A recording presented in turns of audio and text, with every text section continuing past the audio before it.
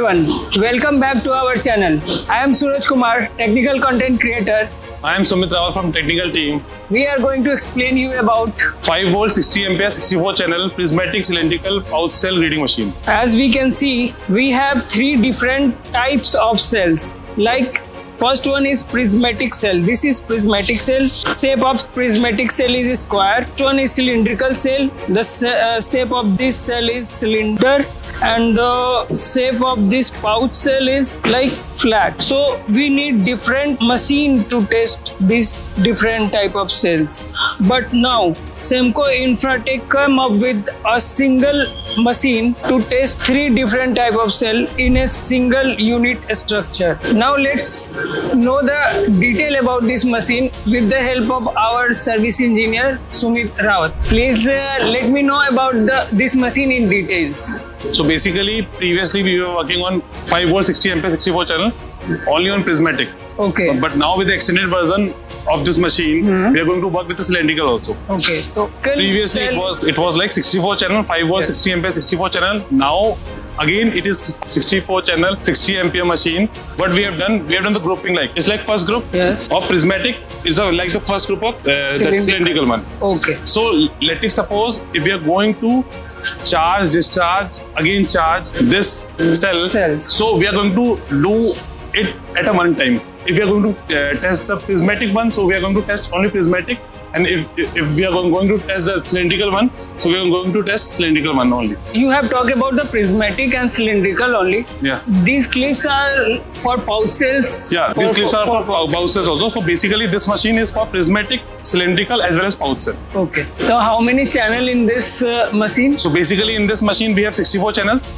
Okay. As previously I told, it's 5 volt 60 ampere 64 channel machine. Okay. So yeah. The steps are like first we have to charge. Yeah, basically as previous machine, this machine is cell gating machine. So the first step is of charging. We are going to charge the cell to its highest rated voltage, and then the second step is rest mode, and the third step is again we are going to discharge the cell to its low rated voltage, and fourth step is rest, and the fifth step is that we are again going to charge the cell with the nominal voltage, up till nominal voltage basically. Till nominal. Yeah. So where we are going to see these parameters which you have just. So basically this machine is of SC. So we are having a special software for that. Okay. That software we are going to see in the laptop. In the laptop. Yeah. Okay. Let's see. This is the interfacing software. Yeah. As we can see, this is the interfacing software, and this PC or laptop is connected with the CAN connection with the help of CAN communication cable with the machine. Now, Sumit, please explain this software in detail. So this is the interfacing software of this machine, ETS battery formation and capacity division system. As we can see, this PC or laptop is connected with the help of this LAN cable. This is the LAN cable, and this is connected with the machine.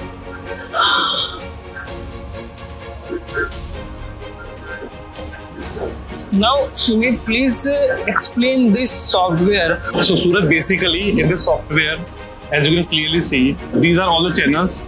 Channel number group 1. Previously, I told you that there are groups. So basically, there are 8 groups. As you can clearly see that each group has 8 channels. So total 64 channel machine is this. Okay. So basically, as far as the step part is concerned, so we will directly go to this interface. This is the first step. As previously I told you, constant current, constant voltage, charging, and as this cell is LFP, so that's why we are giving the upper voltage 3650. Generally, what we do, we charge the cell by 0.5C rating. So for that cylindrical one, as the cell is 15 Ah, so that's why we have given 7500 milliampere for that current part.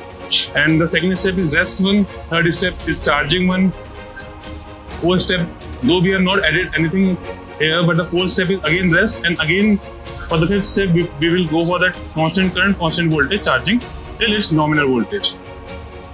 So how many times we have to repeat this charging, and again this is discharging, and again you are saying that we have to charge.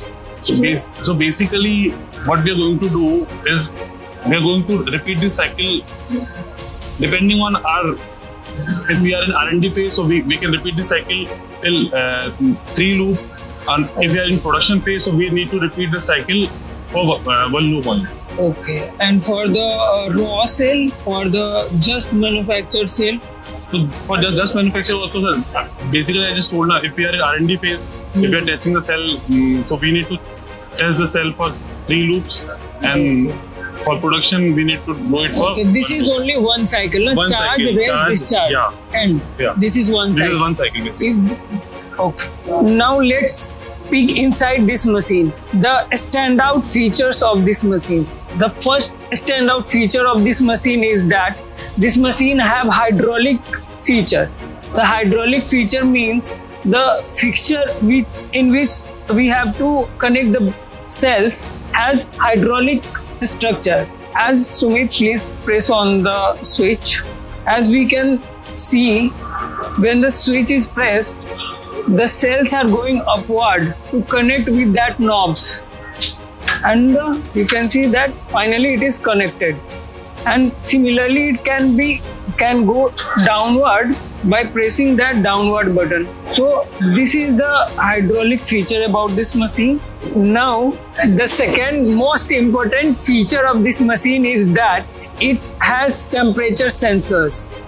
The hidden temperature sensor. Previously, we have to fix a temperature sensor wire on the cells, but now in this machine, this extraordinary features gives us the ability to connect, sense the temperature from here only. This is the temperature sensor. This is automatic adjustable temperature sensor. So for the third feature in this machine, as previously I told in the software part also, that there are grouping in that. So as you can clearly see, this is first group, this is second, this is third, this is fourth, and the same goes at the other end of the machine, and the same goes here also. This is first group, this is second, third, fourth, fifth, sixth, seventh, eighth.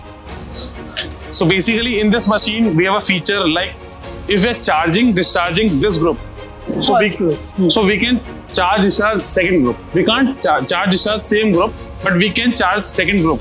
Let us suppose if you want to charge your cylindrical cell as well as prismatic cell.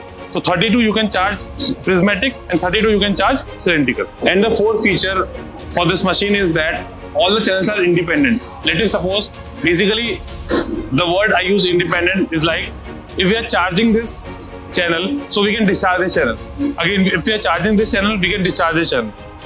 So this machine is independent of their modes, charging, discharging. So you want to say that if these are the channels, as these are the channels, you can say that you want to say that one channel can charge and other can discharge at the same time. At the same time. Wow, this is also a cool feature of this. So this all about our cell grading machine, which can charge and discharge prismatic, cylindrical and pouch cell as well. So this is all about this machine. See you in the next video. Thank you.